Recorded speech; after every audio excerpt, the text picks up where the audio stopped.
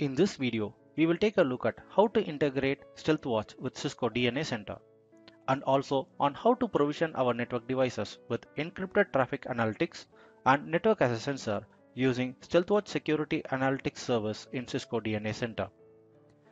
In this video, we have already installed Stealthwatch Security Analytics in this DNA Center. These are the list of network devices, software version, and license requirement which are supported for deployment of Stealthwatch Security Analytics in our network devices using Cisco DNA Center. Let us first go ahead and integrate Stealthwatch with Cisco DNA Center. To do that, navigate to System Settings, Settings, Stealthwatch. Enter the IP address of Stealthwatch Management Console. Once we enter the IP address of Stealthwatch, we can see a small warning icon and a message which says certificate is not trusted. Click on the warning icon. We can see a checkbox. Enabling this checkbox will allow Cisco DNA Center to access Stealthwatch and export the default self-signed certificate of Stealthwatch and automatically import it into the trusted store of Cisco DNA Center. Next, let us enter the username and password of Stealthwatch. Click on the Apply button.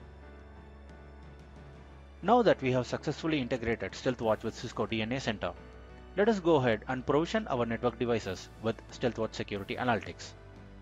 To do that, navigate to Provision, Services, Stealthwatch Security Analytics. Select the site for which we would like to enable Stealthwatch Security Analytics by clicking on the site card. Stealthwatch Security Analytics does a series of pre-checks to make sure the network devices meet the criteria for deployment. In this video, we already had a look at the list of supported hardware, the software versions, and the license requirements. One another important thing to note is the device role. If we are using a ASR or a ISR series router, then the device role should be set to border router.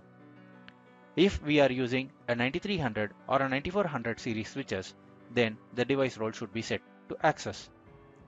Once all the pre-checks are validated, click on Get Started. The next step is to select the Stealthwatch flow collector that we wish to configure for this site. Select the IP address from the drop-down list and click on Next button.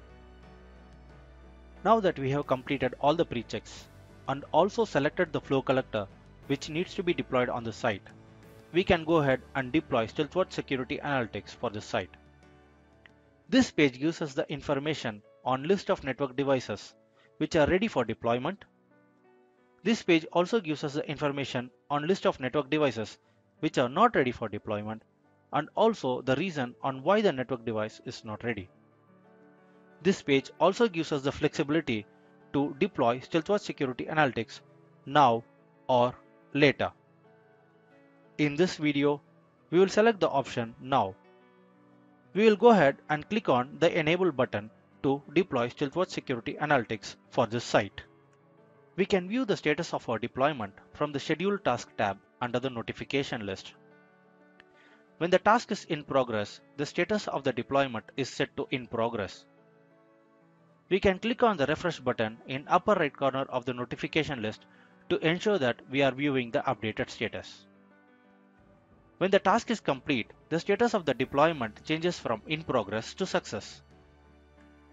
We will now navigate back to Stealthwatch Security Analytics page to check the status of the deployment. We can now see that the site card showing the status of Stealthwatch Security Analytics as deployed. When we click on the site card, we can take a look at the list of network devices which have been enabled for Stealthwatch Security Analytics.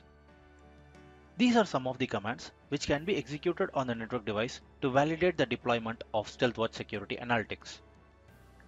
This completes the successful deployment of Stealthwatch Security Analytics using Cisco DNA Center. Thanks for watching.